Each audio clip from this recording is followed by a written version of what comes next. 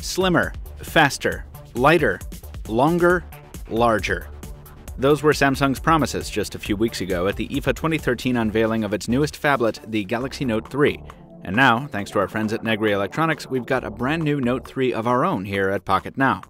Let's find out just how big an improvement it is over its predecessor, last year's surprise blockbuster, the Galaxy Note 2.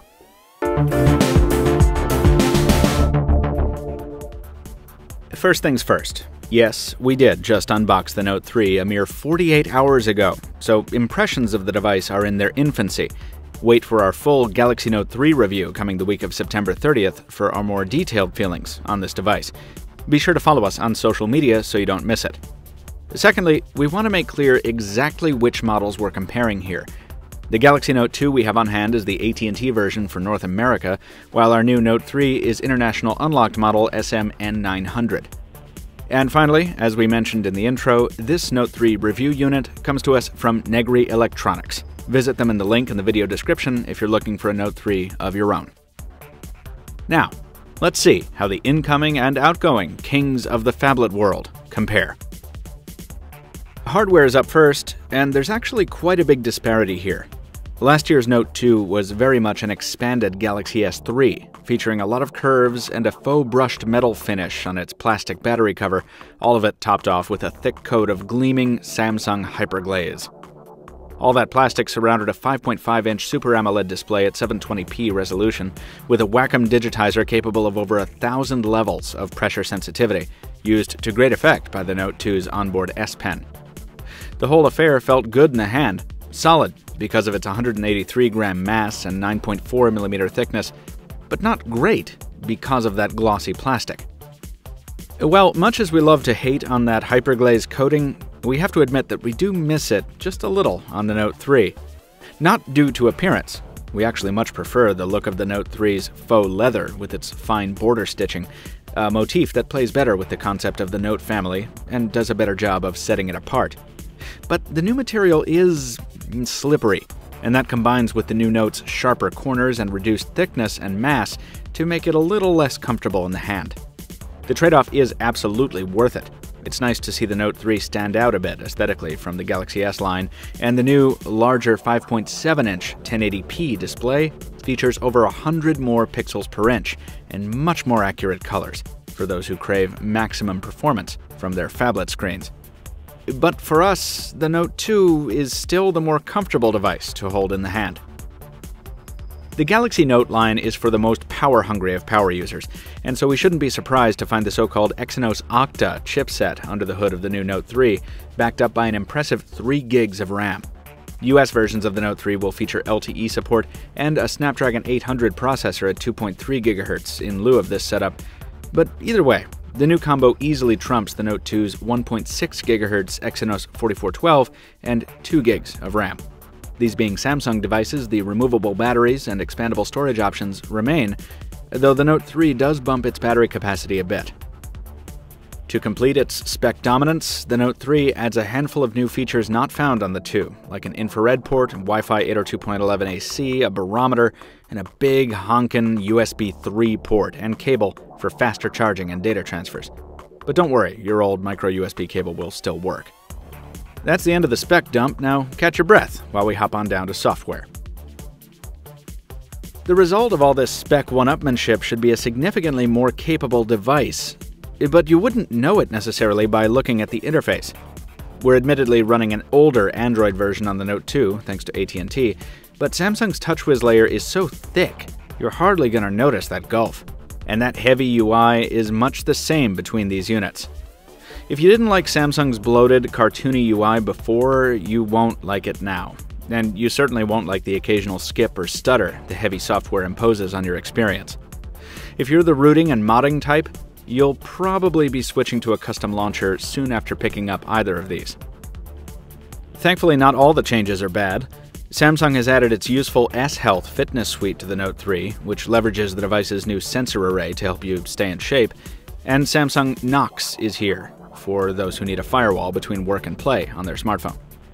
More importantly, the company has also overhauled the S Pen interface on the Note 3, instituting Air Command, a circular launch pad containing useful shortcuts to stylus-related system functions, as well as a system-wide search tool called S Finder. The S Pen itself has received a slight cosmetic upgrade on the 3, and it can now be inserted into the silo at any roll angle, but it is a little harder to remove. And yes, this time around, Samsung has given the S Pen the ability to trigger the capacitive buttons, a feature we saw on the Note 8 and a very welcome addition here. Back on the software, Samsung has added a few more touches, like the Flipboard-esque My Magazine feature, kind of like HTC's Blink feed. It lives below the home screen. And the company has also renovated the multi-screen feature on the Note 3 to make it a little svelter and easier to use, and it's also built in yet another multitasking feature, Quick Apps in repositionable, self-contained windows. We didn't like this approach on the LG G2, and we can't see it being terribly useful here either, but it's worth mentioning that it's not found on the Note 2. Now, we do expect some of these enhancements to come to the Note 2 with software updates eventually, but for now, they give the Note 3 a pretty decisive edge in terms of functionality. Those improvements continue popping up not just in benchmarks, where the Note 3 predictably trounces its predecessor, but in day-to-day use as well. For the first time in a while, we've got a new Samsung device that actually delivers better voice quality than its predecessor. The Note 3 delivers crisper sound on our end, and callers said we sounded better on it than on the Note 2 in both conventional and loudspeaker modes.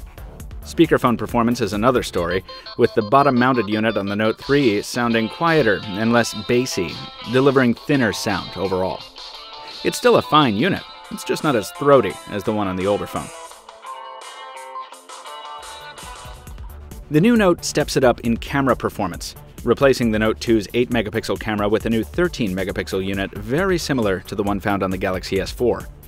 The Note 3's bump in resolution is welcome, and even shooting at 9.6 megapixels to preserve the same aspect ratio, the photos produced are visibly crisper, improving on an already pretty solid camera under ideal lighting conditions. Unfortunately, the new phone features a problem we remember from the S4.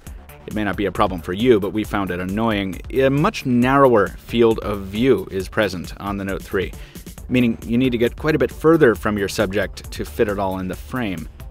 Also, Samsung has inexplicably removed the night shooting mode from the Note 3's viewfinder, meaning low-light photos aren't nearly as good. In its place, novelty modes like Golf Shot.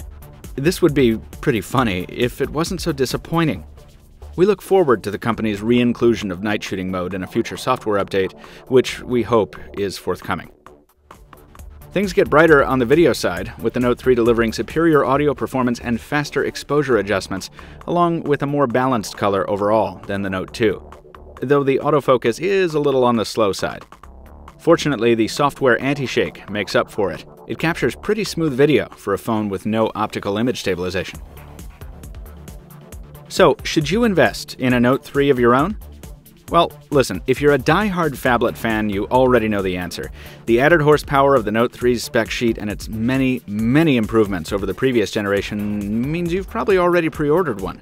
And from what we can see at this early point, you should probably feel pretty good about your purchase. But if you're already carrying or thinking about picking up a Note 2, you should feel pretty good about that, too. The phone got one of our highest ratings last year, and it's aged quite well since. The Note 3 is still the more impressive device by a long shot, but not so much so that you should be throwing your Note 2 in the recycle bin just yet. There's much more to come from Pocket now on the new Galaxy Note 3, including our full review. Stay tuned for it. Follow us on social media. Drop a comment down below if you have something to say, and thank you for watching. We'll see you next time.